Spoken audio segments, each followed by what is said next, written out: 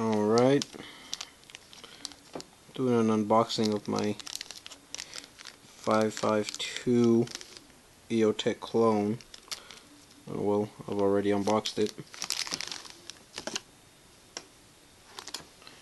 I already put in the AA batteries. Push this one right here. See nothing. Press the button. One of them.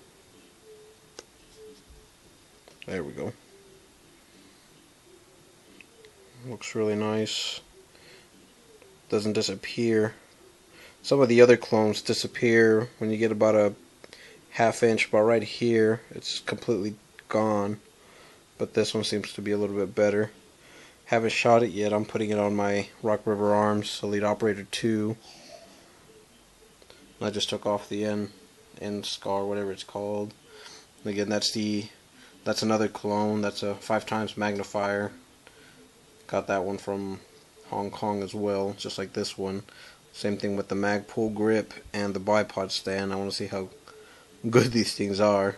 Well, guess we'll find out. Thinking about go shooting it today. It's a really nice day to go do it.